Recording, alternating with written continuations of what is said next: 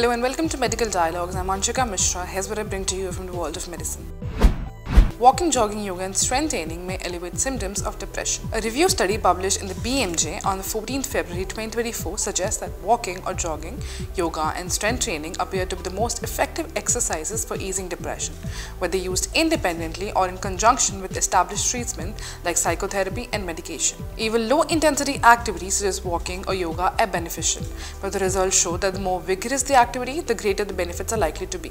The World Health Organization estimates that more than 300 million people worldwide have depression. Exercise is often recommended alongside psychotherapy and drugs, but treatment guidelines and previous evidence reviews disagree on how to prescribe exercise to the best treatment depression.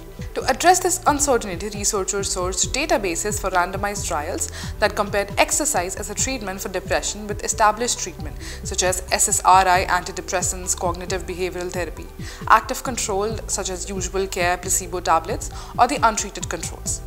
They found that 218 relevant trials involving 14,170 participants with depression for analysis.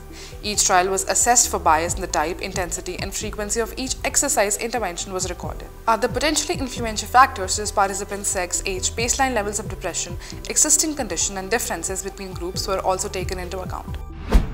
Are you also aspiring to excel in medical journalism and delve into the intricacies of health and medical reporting? Explore our comprehensive course on medical and health journalism available at the Medical Dialogues Academy. Learn from industry experts who possess in-depth knowledge and experience in this field. For further details, scan the QR code provided or access the link in the description box below.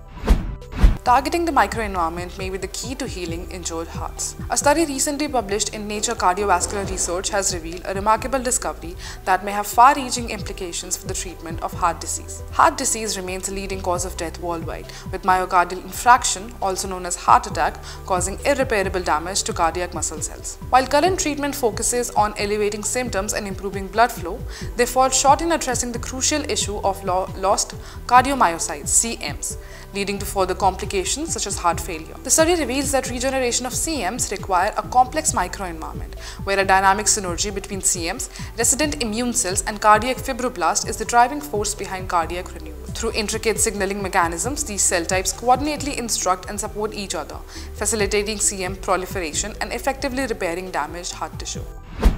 42% of dental students spend 8 hours on their phone daily. In a recent study conducted among dental students in Hyderabad and Ranga Reddy district, it was discovered that 42% of participants exhibited smartphone addiction.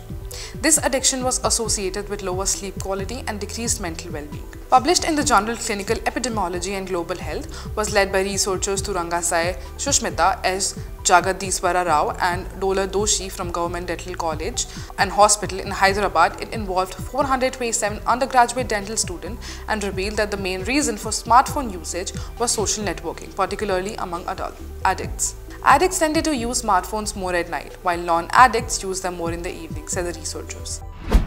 Thank you for watching. Stay tuned to Medical Dialogues for more updates. Never miss a medical update from Medical Dialogues. Like, subscribe, and press the bell icon.